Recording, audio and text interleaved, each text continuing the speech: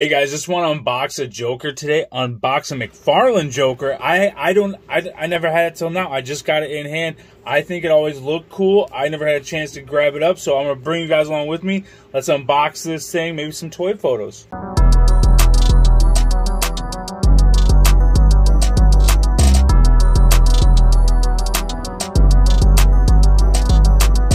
Everyone that's out there that's wondering if they should get this or not, I would say yeah. It's got this cool. How it's not all tacked down like sometimes the capes are and the coats are. You can move this, manipulate it pretty well. And yeah, you got the double jointed everywhere. The head has ton of emoting. I think moves a lot, quite a bit. His body moves really well because he's on that.